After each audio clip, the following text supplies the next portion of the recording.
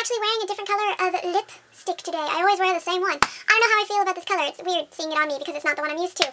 But ColourPop still super hard to put on, so hot mess. Hello, how you doing? My name's Jay, and I am the biggest hot mess ever. No shame! The book is The Machiavellian. That was a really loud slap. Oh my gosh, I'm so sorry.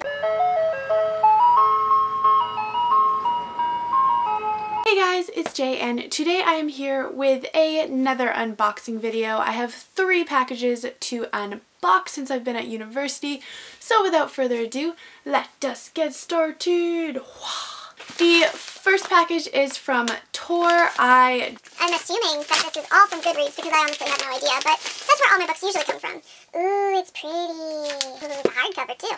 Your girl likes her hardcover books. This book follows 24-year-old Sophie Hansa, who finds herself in a San Francisco alley one minute trying to save the life of a strange woman. The next thing she knows, she is actually on sea. She has no idea how she got there, but she is now in this strange new world called Storm Rack. Storm Rack is a series of islands that has their own economics, their own policies, and their own language that she has never heard before. Sophie doesn't actually know where she is, but she has stepped into a political firestorm and conspiracy that may actually destroy the world she just discovered. In the strange island of Storm Rack, everybody seems to know who Sophie is, but she has never seen these people.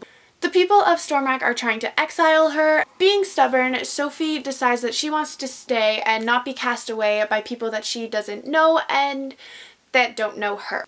So, with the help of a sister that she never met and a captain who kind of wishes that she never showed up, she decides that she is going to fight this political battle and see where it takes her. I think it sounds pretty cool. I've never really read a piratey book. Like, it kind of seems like it would be a pirate book based off of the cover. I know, never judge a book by its cover, but I'm going to say that it's a pirate book right now, so deal with it. But it sounds interesting, and I'm very excited to get to it. The next book is from Miss Regina Elliott Ramsey in MA. Is that Massachusetts? I still don't know my states, guys. I'm sorry, it's never going to happen where I know my state. The book is The Machiavellian. I'm probably pronouncing that so ridiculously wrong, but whatever.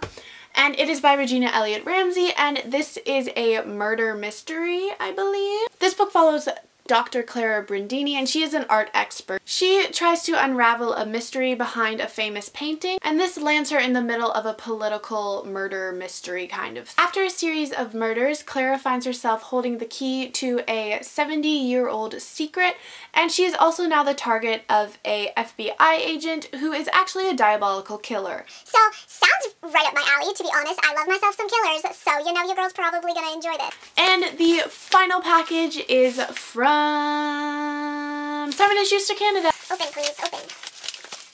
Can't get it open, apparently. It's just not happening. My name is not Carol, so that's awkward. The book came with, like, a little postcard, right?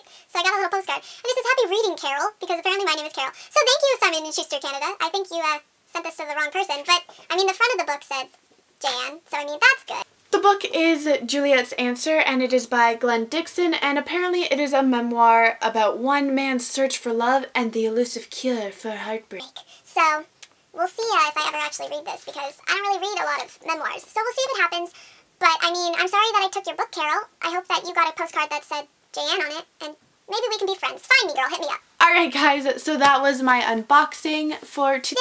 I will hopefully let you guys know what I think of the books if I ever read them, because, you know, your girl never actually reads the books that she gets. So, I will see you all in my next video. Goodbye!